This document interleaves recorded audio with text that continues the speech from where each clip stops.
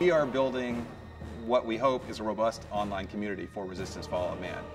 We have chat rooms, we have buddy lists, we have parties, we have all sorts of ways for you to communicate with other players, both in and out of the game. We're offering 40 players online. We're also offering 4-player split screen offline. Well, for the people who really just want to get in and see what it's about, they could go into the match-made mode. They don't have to worry about sorting through lists of games. They don't have to worry about all the little finicky things that make multiplayer a real barrier to entry.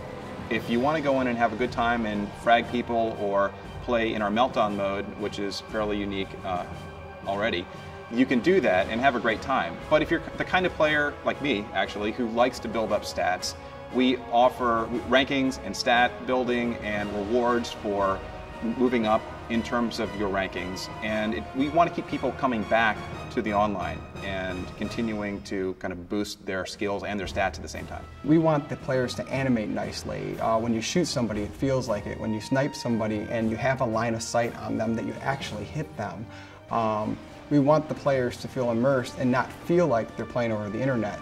The goal is to make an experience that's so smooth and so silky that it actually feels like you're playing a single-player game, but you know that you're against real people. Of course, when it comes to replay, nothing is better than online because you're always facing off against different opponents.